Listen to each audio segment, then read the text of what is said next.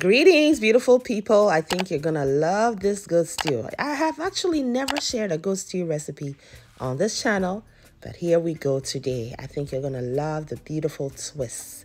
So keep on watching. Here I have my goat meat with the skin on and it's been washed thoroughly, and we're going to pressure cook it. Yes, because who has time? What are the following ingredients? First, we have some fennel seeds, followed by aniseeds. We add a little bit of salt to it to create that abrasive surface, make grinding more efficient and easy. Then we also introduce 1 scotch bonnet chili. Make sure to not skip the combination of aniseeds and fennel seeds. Because they have licorice flavor, they really help to tame the game in the goat meat. We all know that goat meat is very gamey. In a stew, you want to kind of tone it down a bit. Now, I've added some ginger paste and some garlic paste, as well as some onions, and I'm gonna keep grinding. So what we're doing here is building flavor for our marinade. I'm also throwing in some flat leaf parsley. Yes, indeed, this is gonna be so fragrant. And mind you, all the salt we're needing to season our goat meat is going into the grinder. So it's okay to keep adding them in bits to make grinding easy. Some meat seasoning has gone in, followed by some curry powder. We're also going to add some crushed black pepper. Everything is now ground into a paste. And just like so, our marinade is ready. And yes, this is not diluted with anything, right? Yes, it's pretty potent. So pour all of it onto the goat meat. Rinse your grind out with just a little bit of water and throw it on there, because when you're pressure cooking, you need moisture. And now rub it in. And we're going to pressure cook for 30 minutes.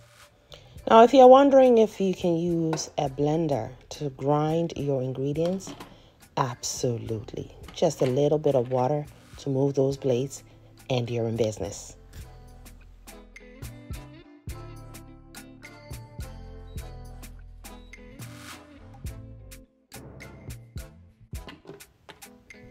It is perfectly pressure cooked.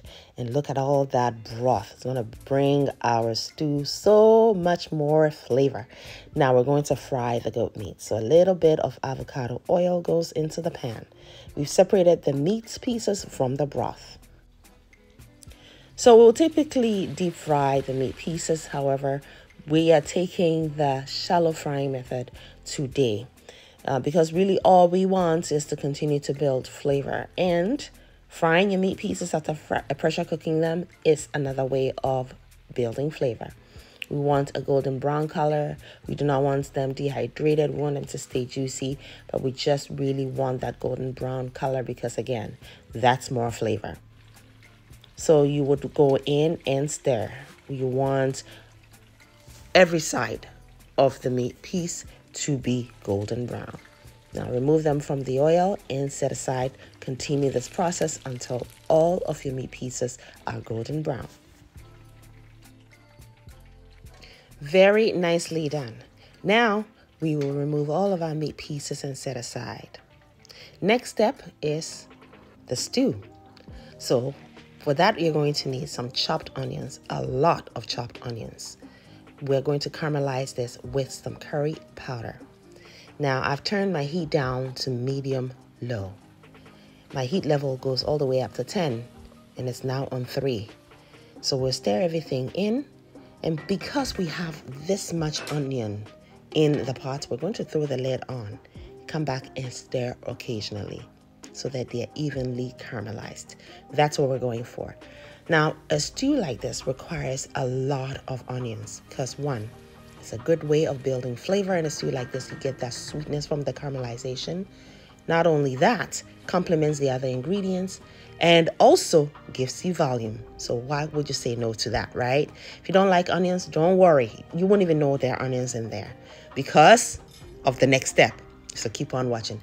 I did throw some habanero chilies in there after the onions were about 90% caramelized.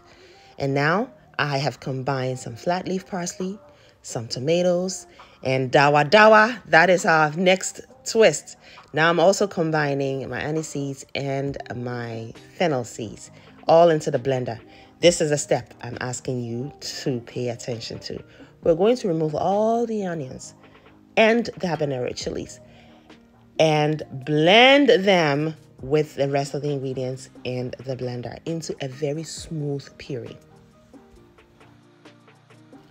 If you have a profound appreciation for umami, then dawadawa is your best friend. Dawadawa is also called locust bean. And it is available on Amazon.com if you're in the diaspora. Yes, it is. Now, we're also now going to cook our tomato paste in the same oil. So you're going to cook that for about 5 minutes, stirring periodically. What you want is the tomato paste to change color slightly. Then you're going to go in with baking soda. Yes, please do not let that throw you off. This stew requires a lot of tomatoes, and it can be overwhelming. Tomatoes have sweetness, but they also have a lot of tanginess, sourness. We want to eliminate that in this stew. All right, because in the end, we're going to arrive at a zongo flavor. Zongo flavor is authentic to Ghanaian cuisine, specifically the northern cuisine, the northern part of Ghana. And what that is a dense, authentic, savory flavor. We live for it in Ghana. Yes, we do. To the tomato paste, I did add some garlic and ginger paste. Continue to cook that, and now I am adding my tomato base too. See what I mean by tomatoey? Yes. So we're continuing to build flavor.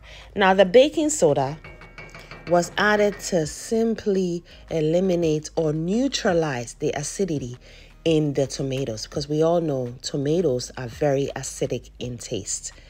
All right, now we have also added our blended ingredients. All of those caramelized onions, the habanero, and the other aromatics have now been added. See how smooth that was? So yes, we have added it, and we're going to stir it in until well combined.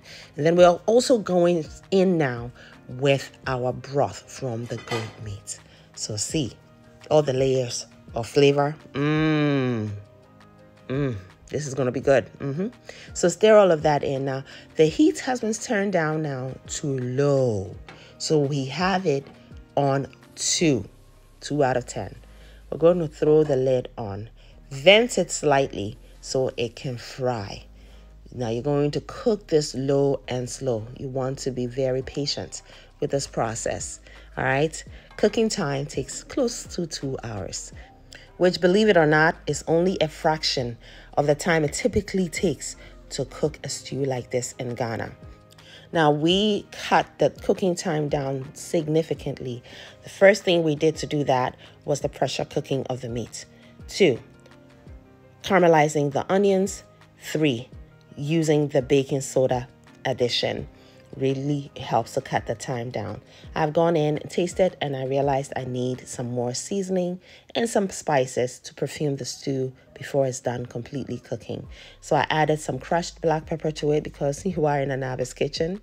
I love that spice. And then we also added some crushed white pepper. Just love that flavor in here. Get creative with it. Taste as you go, and you will know what to use.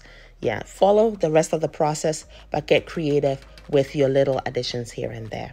All right, now our stew is almost completely done cooking. And as our Gen Z population will say, the flavors are popping. Yes, the flavors are flavoring. Yes, indeed. You should be very happy with the taste at this stage. We are nearing the 2-hour mark. I love the color that our stew has attained right now. The oil also has resurfaced. We have been cooking on low heat for a while now. I went in with some pressure cooked cow hide because I love the fact that it can bring more flavor, texture, and also it's going to make the stew a collagen-rich one. I love cowhide. Most people who know me know that about me. So my willy and my pomo, I don't play with that. Yes, so that has gone in. All right. And I pressure cooked it with the same marinade I used to pressure cook the goat meat. And with that, we don't have to fry it. It goes in, and now you cook for about 5 more minutes and go in with your goat pieces, your goat meat, and submerge them. Let them cook another 10 to 15 minutes or so, and your stew is ready. This is great served with wache or rice. So, yeah, there you have it. Before we serve, we always go in with some whole habanero chilies. It serves as a garnish. It's a Ghanaian thing. All right? If you know, you know. And it also can be used to spice up your serving. So if you want more kick in terms of heat from a chili, burst one into your serving of whatever, and there you have it. We're serving it on wache today. And I love to plate my wache on the wache leaves because they have this grassy, meaty, almost smoky flavor. And when your food is hot and you serve it on the wache leaves and then wrap it in it for maybe a couple of minutes or so, you come back and what it does, like, if you know, you know. If you know, you know. If you have access to these leaves, treat yourself. I feel it's a treat. That's how I see it. Yeah. So about 5 minutes, I come back and this wache is ready to be devoured. So unwrap and dig in. Woo. Now, before you do that, if you love avocado, this is the best time to add it. And if you're thinking of a chill drink to go with this, then girl, oh man, or Chalet, you get it. Some Sprites, Coke, Fanta, Muscatella, my favorites. Or some Sobolo. Hey, yes, thanks so much for watching. I hope you're inspired to try the recipe. Make it a great day, friends and family. And as always, have fun, especially in that kitchen.